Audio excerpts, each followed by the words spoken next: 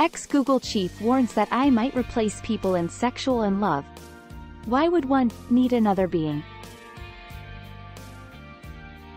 Former Google executive Mo Gawdat issued a dire warning that the development of artificial intelligence might very significantly redesign love and relationships.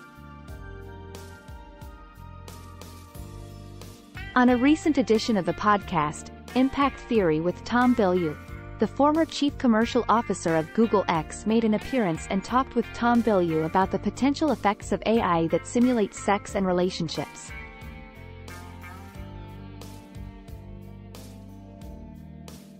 Just think about all of the illusions that we're now unable to decipher illusion from truth, right?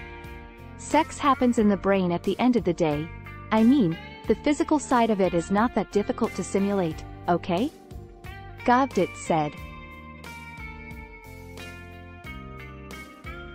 But if we can convince you that this sex robot is alive or that sex experience in a virtual reality headset or an augmented reality headset is real, then there you go, Gawdat continued. He then suggested of the future, go a few years further and think of Neuralink and other ways of connecting directly to your nervous system, and why would you need another being in the first place?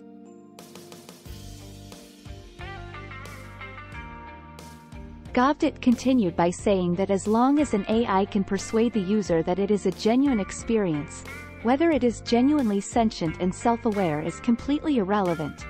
Is it a big debate whether they are sentient or not?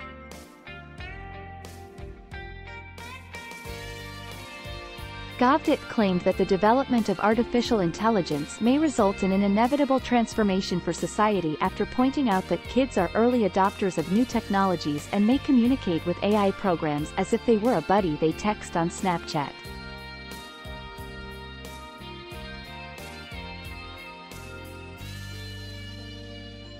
Let's just say this is a very significant redesign of society. It's a very significant redesign of love and relationships. And because there is money in it, what would prevent the next dating app from giving you avatars to date? He asked.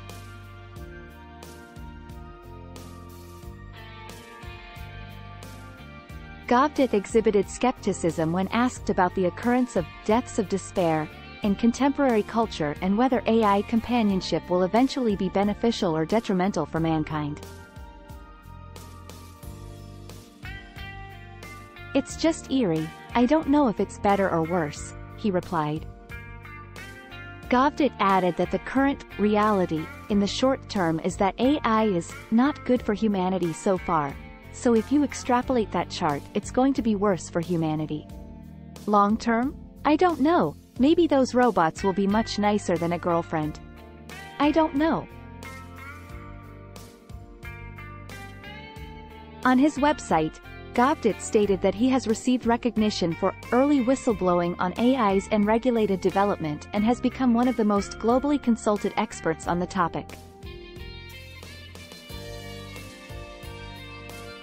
Gawdat previously authored a book titled, Scary Smart: The Future of Artificial Intelligence and How You Can Save Our World.